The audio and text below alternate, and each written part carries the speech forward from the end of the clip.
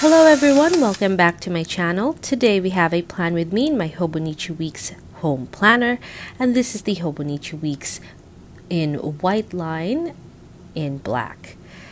And today we will be doing or planning the week of the 11th, so the 11th week of 2023, and we are going to be starting with lining our pages.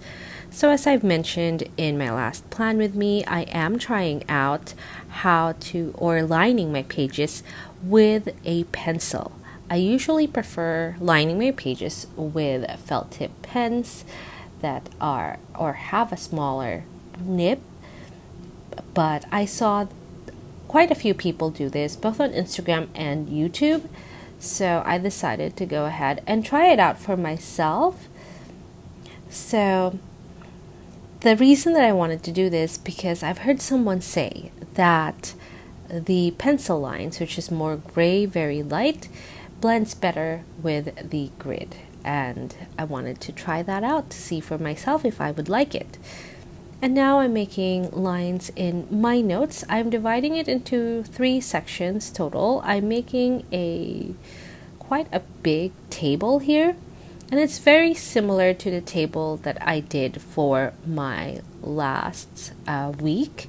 If you want to see more of that, I suggest going over to my Instagram. It is paperjoyph as well to see my pages in my Hobonichi Weeks. And I actually post there quite regularly, so make sure to give me a follow.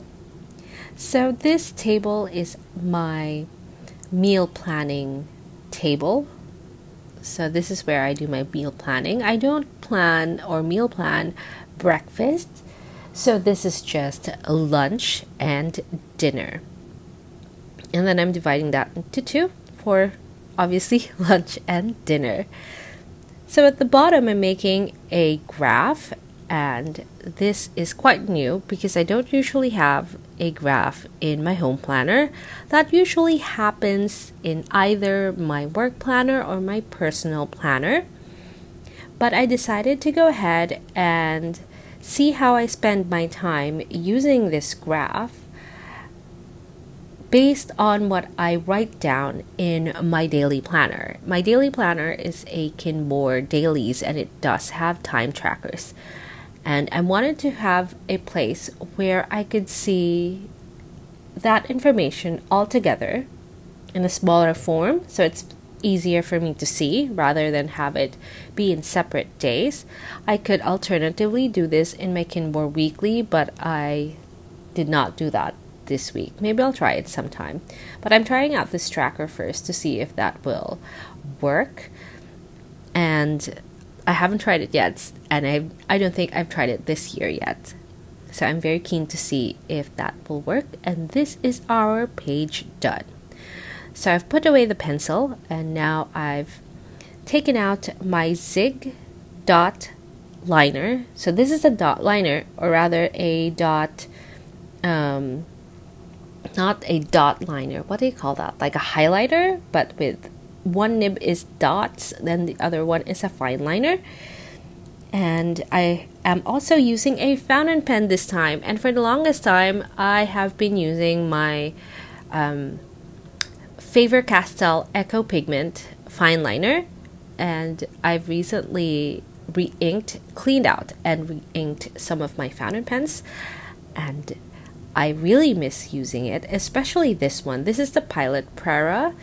In it, I have the Pilot Iroshizuku Shinkai, which is a navy blue that matches my Hobonichi Weeks Mega, which is the last plan with me, and I will link that video up above in the cards as well as in the description down below if you are interested to see how I plan in my work planner. So here I'm just using my fountain pen to write all of the things, all the labels, of this spread. And now we are moving on to another set of pens, and this is the Sailor brush pens. This is actually double-ended, and this comes in very many different colors, but I only have that one pack that I got from Hobonichi. There is a haul video for this, and I will link that up above in the cards as well. So here I'm making a key, or rather a legend, a color legend for this little graph that I made. And I'm using only a few colors. I didn't use the pink one. I decided not to go for the pink. It was a little too bright. I'm really partial to pink, but that was a very bright pink. And I feel like these colors really match together. And then here I am making a little doodle, and then on top of that I am writing down key. And by the way, what you just saw where I'm pressing down with my finger, that's so the ink will dry a little bit faster, and it works quite well. Here I've taken stickers, and these are functional stickers. Well, no, they're emoji or activity stickers, and that one is from Craftrina, a local shop. And then I'm also taking my 𝒕𝒊𝒅𝒐 functional stickers, or icon stickers maybe, and that one is for laundry. I only have a few of these, and I think they're not a very great many icons that she comes up with. She's more of like decorative, very artsy hand-drawn stickers. I really love her art style, and I do wish that she'd come up with some more icon stickers that I can use in my functional spreads. So that's the dot side of the 𝒉𝒃 color dot something. I forgot. I'm sorry, but I do love that pen, the gray one. I have the blue one, and it's just way too dark. And here I'm just putting information down using my fountain pen, and I think that's all really that I will be doing, just filling out the information now, and I won't be putting any more things because there is no space. Every space has been accounted for, with the exception of the coat at the very bottom. And actually, this spread is very similar to the one I did before. Let's go ahead and talk about this spread. So first I have 5 columns actually, 4 columns that are tinier and 1 big column that has 2 trackers and 1 little space for notes. In the first column I have my today section, and this has general events that is also also has work things.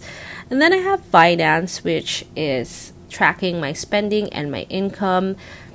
And I think this is a great way to keep on top of it. And then I have my social events. I do have quite a few or much more time to go see people, so I want to track that. And then next to that, on the right page, I have my cleaning or homekeeping tasks. That is quite new to me. I'm very into it, and I am very happy to be doing it. So here I have the big column on the right side of the page, and part of it is meal planning. Well, a great part of it is meal planning. On top, that's just my targets, but then the rest is my meal planning, as well as my time tracker.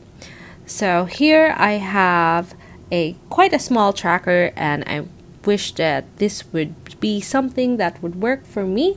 And that is it for us today. Thank you so much for watching. If you like this video, please give it a thumbs up. If you want some more planning videos, please subscribe to my channel. And our next video will be on my 𝒕𝒊𝒅𝒆c week 11 2023, and this is a live audio video, and I'll see you there.